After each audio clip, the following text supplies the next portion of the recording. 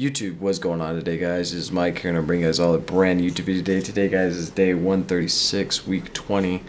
Yesterday, guys, was still probably really hard. Last night, after I made the video, you know, I did my rifing, I did the Q-Fever, the Rickettsia, and I actually ended up taking a sauna, and the sauna did help for a while. I actually went to sleep, took a little nap after I did the Rife machine and the sauna, but then I woke up and then more problems started to happen. My left arm was really felt really, you know, tightened, and I just you know, it's just really hard because I'm just trying my best to kind of keep afloat. You know, I'm eating a great diet. I'm eating you know, I'm not doing anything wrong, and my body is continually taking a mental heartache from it. But I think when I did the Q-Fever and Rickettsia about 2 or 3 o'clock,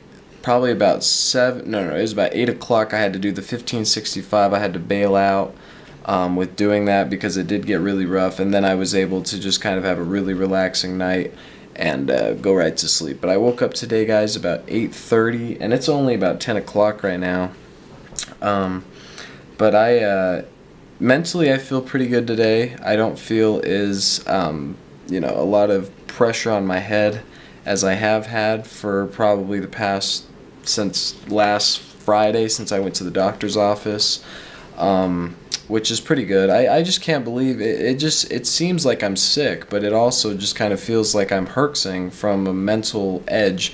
But I am going to rife today. I'm going to do the 467, which is the Lyme disease secondary, and then I haven't been doing the detoxification setting. I'm just going to take a sauna and just kind of keep that up, because I think I wasn't taking a sauna either, so I was having a little bit more toxins, and I'm pretty sure that's why 2 days ago my entire body was just really itchy, was because I think there was a lot of toxins, and I think they were just going everywhere in my brain and then everywhere, and I just haven't been detoxing enough.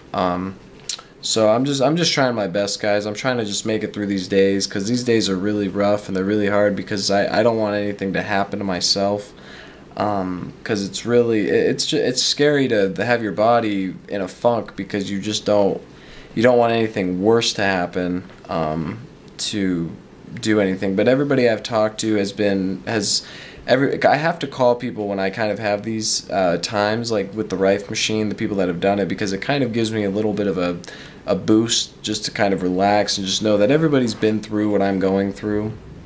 And you know, it's just really you know, it's a hard treatment, because when I had the disease, I was just kind of going through life just being relaxed and not relaxed and calm, but it wasn't as bad. But now that I'm killing stuff and they don't want to be you know, they're in my body loving it, and now that I'm killing it, they're really angry, and it's all over the place.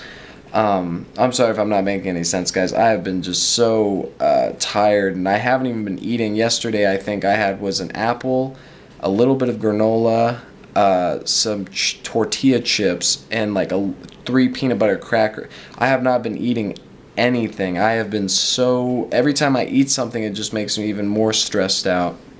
So I'm just not gonna eat anything. So that's gonna be pretty funny to see what happens today as well. But I'm sorry though that these videos are not the most positive and exciting things. I'm just trying to give you guys what I'm feeling personally and what I've been dealing with on the day-to-day. But we'll see what happens. I hope this week ends really strong. I hope I am feeling a little bit better than what I am now. But anyways, guys, I will talk to you guys tomorrow. Take it easy, guys. Bye-bye.